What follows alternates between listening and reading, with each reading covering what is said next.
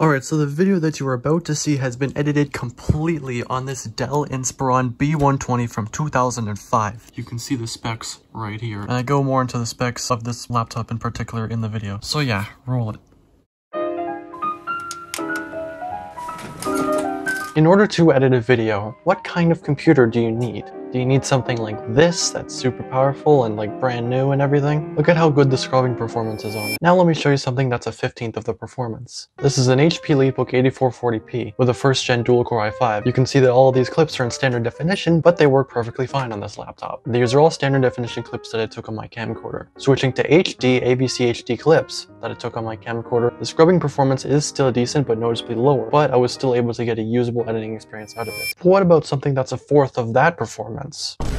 This is a Dell Inspiron B120 with a 1.4 GHz Celeron CPU. And running the same software with similar standard definition video clips, you can see how much lower the scrubbing performance is, even only with standard definition clips. But here's the kicker, if I'm using a computer that's a 45th of the performance of my regular gaming computer, how am I still editing videos on it? At this point, it should be impossible. It should also be impossible for this thing to render out a 40-second 720p 30 video in just 3 minutes. But it can still do that, and in this video I'm going to be explaining how. Now, what programs are the best for editing on super low-end computers? Well, on my main computer I use DaVinci Resolve, but back when I first started doing video editing on my computer back in 2020, I found that Sony Vegas Pro 14 had a way better performance than DaVinci Resolve 16 did at the time. But on a computer like this, your choices for editing software are a little bit more limited, but still decent, because you have options like Sony Vegas Pro 8, for example. You also have EDS5, Serif Movie Plus X6 and X5, even Premiere Pro CS4, but Premiere released on this computer is a lot slower than Vegas 8.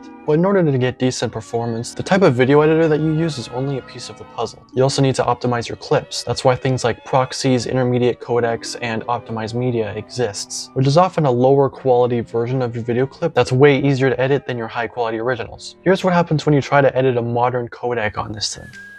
Okay, so you can see right here I've imported some videos with a modern codec. Let's see how they run on this laptop. So first of all, let's use the 480p version of the video. And with a 720p project. Let's see how this plays.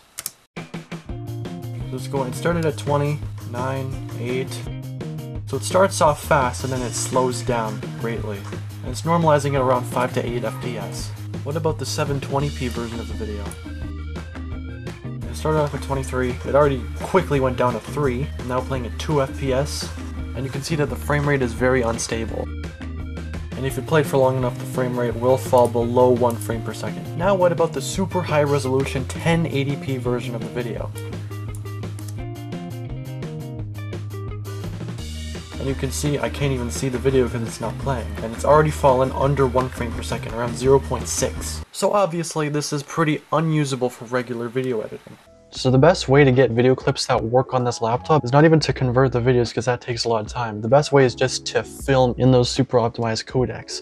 And this camcorder right here that I'm filming on, the Sony CX210, in 480p mode records in MPEG-2, which is a very optimized codec, and it works very well with Sony Vegas Pro 8 because it has native support for it. And I personally have had a lot of success with MPEG-2 video clips, but on even slower computers than even this Dell Inspiron, I've seen people edit videos with MPEG-1, which is apparently even easier to run, or even DV. I don't know anything about DV, but that's apparently very, very good for super light video editing. I saw someone edit a full 15-minute video on a 500 megahertz iMac G3, which is very cool, and I'll put the video up here. So I hope you enjoyed this video. I'll see you guys in the next video.